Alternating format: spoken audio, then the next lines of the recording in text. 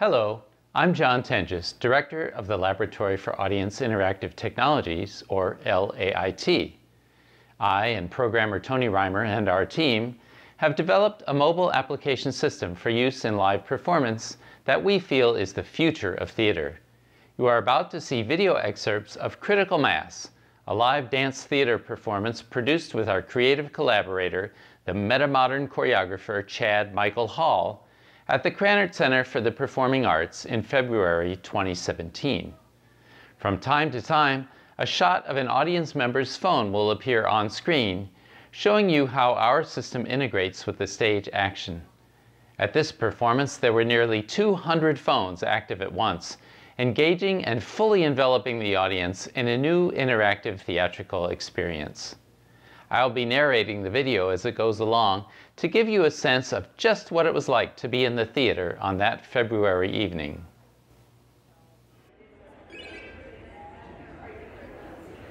As the audience enters the theater, they download the app and make a temporary username, which allows them to send text and selfies through the app to the giant cube on stage for others to see.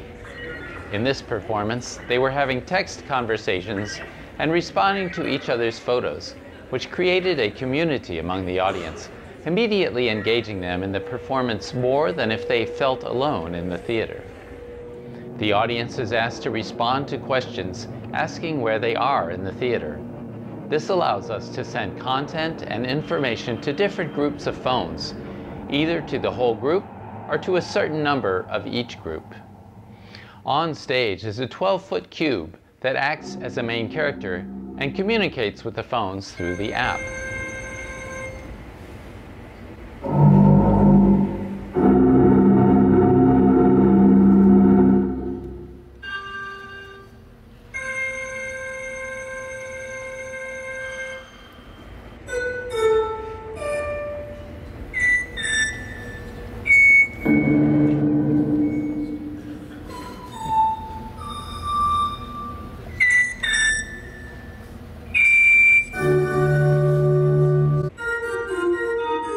Now that the cube and phones are connected, they work together to build suspense on stage.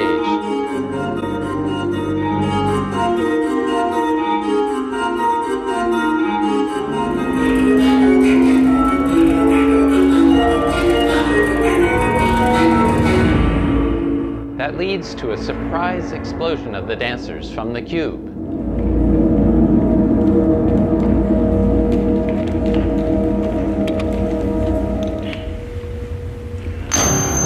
Initiating Level 2, Chain Reaction. Each dancer dances a solo having to do with their opinions about social media. The audience is presented with buttons that allow them to choose dancers to listen to hear just what they are dancing about. This is a wonderfully interactive way to encourage understanding of the art form and deepen focus on the dance.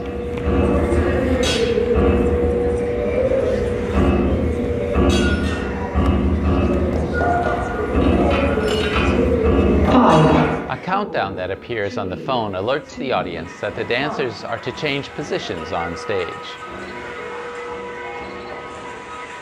At various times, different audience groups are invited to leave their seats and come on stage. This physically engages the audience in the performance and gives them an intimate experience with the dancers. Initiating Fusion Sequence.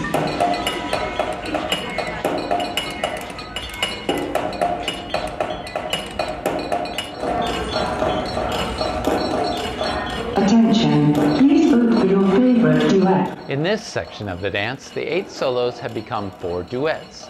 The audience is presented with buttons on their phone that let them vote for their favorite duet. The vote tallies are shown on the cube, and the projections on the floor increase in size in relation to the vote count. This allows the audience not only to connect with their feelings about the dance, but also to affect the projections directly. The dance then changes to follow whichever duet wins the vote, which changes the course of the dance every performance.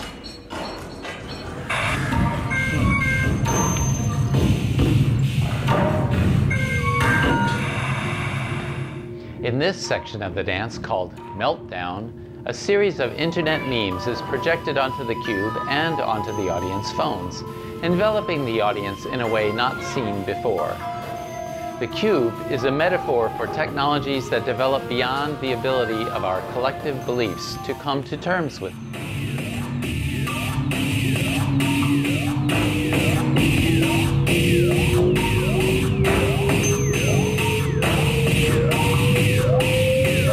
Attention, shutdown imminent. The phones really make this shutdown sequence an impactful experience for the audience.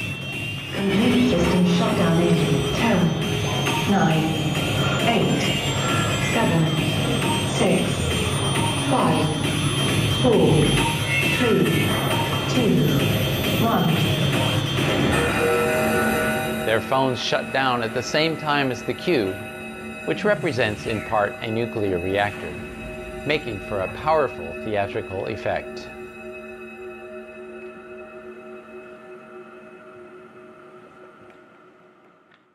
I hope you've enjoyed this short look into the future of live performance. For more information, please visit our website at lait.ncsa.illinois.edu. Thank you for watching.